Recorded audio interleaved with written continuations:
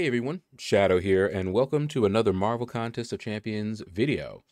So it's season 32, and this is war number 11. We have one war after this one, and then the season is over. And we're going up against an alliance called the Syndicate.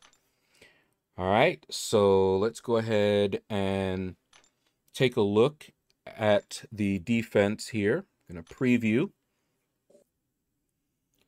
All right. I've already gotten started. Now I take path 3 in sections 1 and 2. There's no defender on that first one, but then there's a bishop. Now I have fought bishop with warlock pretty successfully, so I might bring warlock in. We'll see. Then we've got Silver Surfer. Honestly, I like fighting that one with Nick Fury. So, let's see what else we got here. We got a Terax down there. I won't touch them. Human Torch, if I bring in my Spider-Man 2099, can do that. So could Nick Fury if I bring him. And then we've got 2 techs. And right now, Alliance Quest isn't on. So I could actually bring in Corvus. And then we've got Emma Frost. Corvus could do that fight as well. I'd have to be very, very careful if I used Corvus on that fight. But he could do it. And let's see here. And then we've got MODOK. Have I fought MODOK with Spider-Man 2099? I'm not sure. Maybe this will be the time. We'll see. Someone may bring a better counter for that MODOK. So we'll see. All right. Looking at this, Corvus can take both of these fights and possibly that one. So Warlock really isn't needed because Corvus can also take this bishop. Just have to be very careful. Bishop can wreck Corvus if, you know, I degen all the way down and then he hits me with that special one that I cannot evade completely, then it's lights out for Corvus. So that might be a dicey fight. But I'm thinking Corvus, Nick Fury, and Spider-Man 2099. That way, if I need to, both Nick Fury and Spider-Man 2099 could take this Human Torch. Corvus can take these two here and pick up a couple more charges. Yeah. That looks like it's going to be the play. All right. Let's get on with the fighting. All right, so I should have come here first as I was making my plans. You see the team that I'm not going to be able to bring in. They have banned Hercules. They banned Corvus. And those are 2 that I was planning to bring in. You know, if I couldn't bring in Corvus, I could bring in Hercules. It's not usual for them to ban those 2. So I don't like y'all for banning 2 of my favorite champs to use. And I was excited. I was like, man, AQ isn't on, so I can bring in Corvus and he can tear this up. I should have looked to see what champs were banned before I settled on bringing in Corvus. So anyway, I've had to bring in a different team. Can't bring in Corvus. Couldn't bring in Hercules.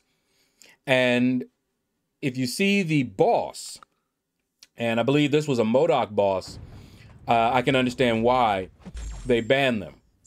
But first fight is with Warlock. And I don't like fighting Bishop. I really don't. But I've beaten Bishop with Warlock. And I've also lost to Bishop with Warlock.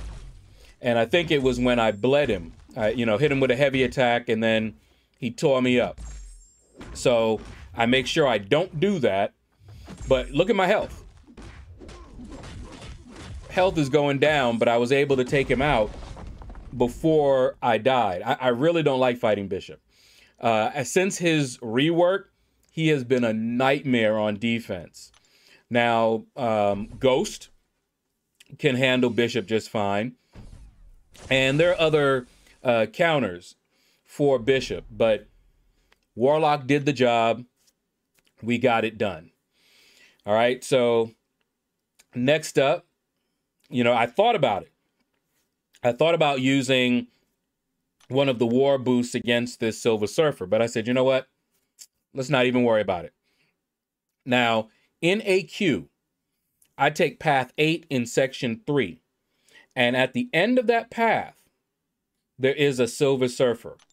And it's a buffed up attacker and defender path. Meaning, he has to have 3 buffs, and I have to have 3 buffs in order to do any damage at all.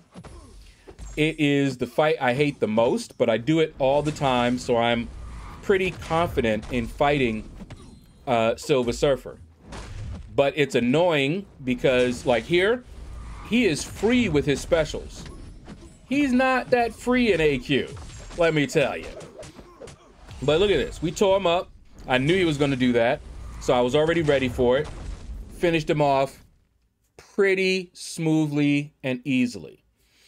So that's section 1. And of course, at this point, I'm usually out of energy. I go to bed. I wake up the next day and I see how far they've gotten. So they've cleared out the middle. All right. And looks like we're cleared out. So we can go on to path 3 in section 2. And of course we have Claire. So that's exactly who we're going to use. Had planned to use Corvus. It would have been an awesome, easy fight. But Claire can also handle it, no problem. One thing I have to learn not to do with Guardian, I don't tend to fire off a lot of specials. That's not just because I run suicides and I want to avoid the recoil damage, but I don't want to get auto-blocked and then retaliated against. So when I'm fighting Guardian, that seems to be the easiest. You see, I'm not even trying to finish. Now, I did this, and I hoped I didn't get auto-blocked, and I didn't.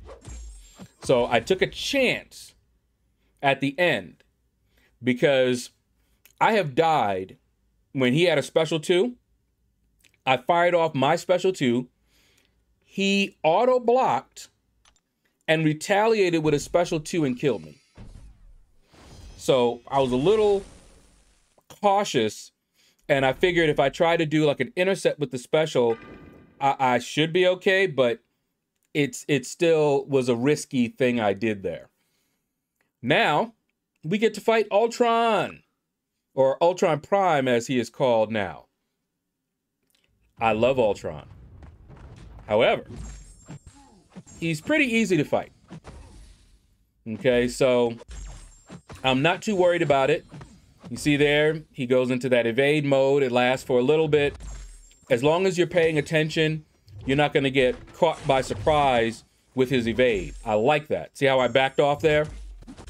You can also just stun him and then hit him with like 1 or 2 hits while he's stunned, and you won't have to worry about the evade there. But I try to keep track of his mode there. Okay. And it's actually a sneaky good place to put Ultron, because to stop his regen, you have to parry him. And they really loving me. Okay. So that went pretty smoothly. And the mini here already taken.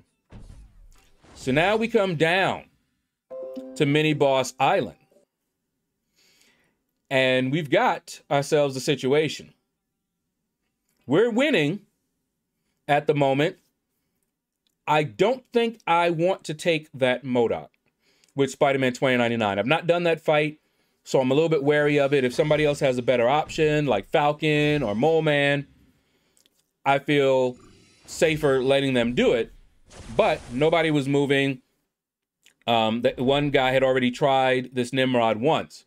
Now, if y'all saw two of my Nimrod fights, you know he got the best of me twice. So, unlike some folks, I'm not going to shy away from Nimrod because he beat me twice. That's going to make me want to go after him even more. That's how I go. So, here we are. Another face-off. Warlock or Claire. And we going to fight him. All right?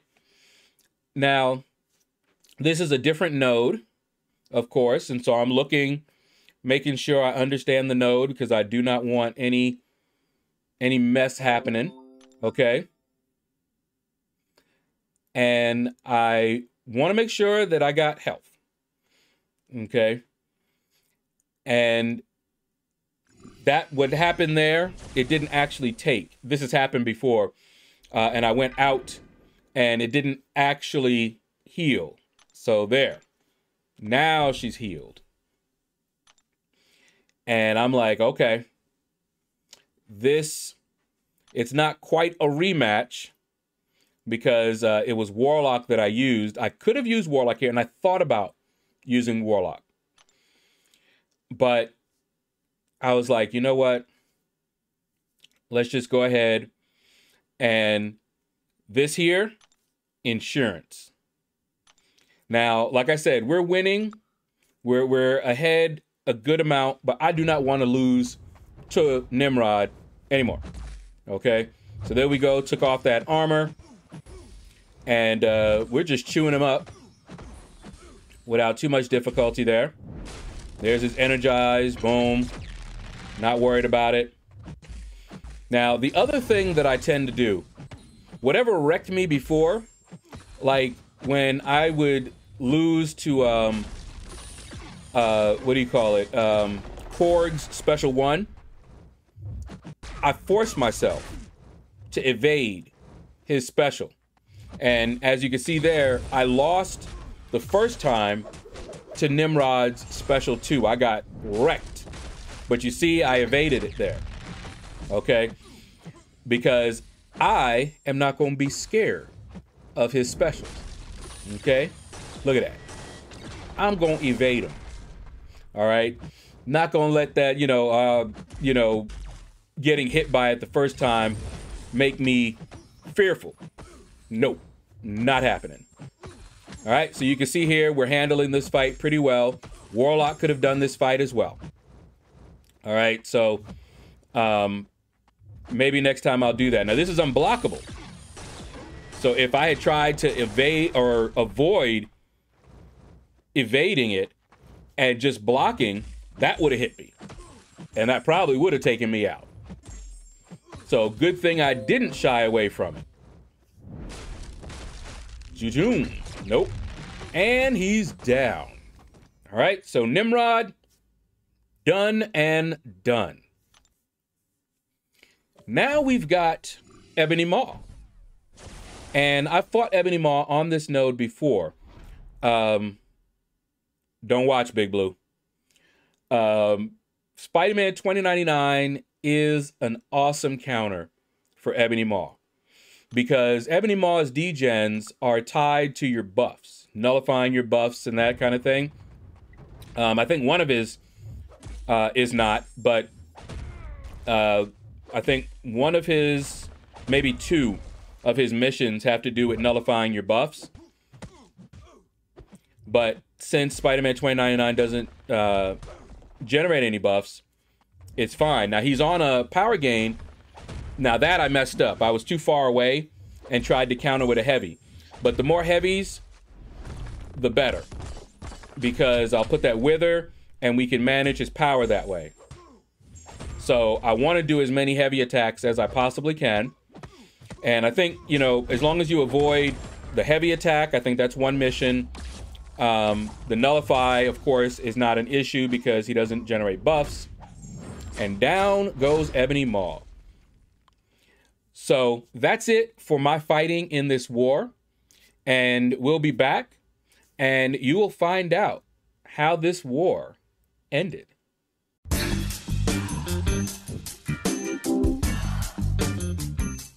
And we're back and we won this war. We won the last war. We won this war. I think we are solidly in Platinum 4. We have one war left after this one. And I don't think it matters whether we win or lose. I don't believe winning will get us to Platinum 3 and losing will not bump us out of Platinum 4. So it's going to be more or less a relaxed war. So that's going to do it, guys. Thank you all for watching the video. Feel free to hit that like button if you enjoyed it. Leave a comment. Let me know what you thought about this video. And you all have a blessed day.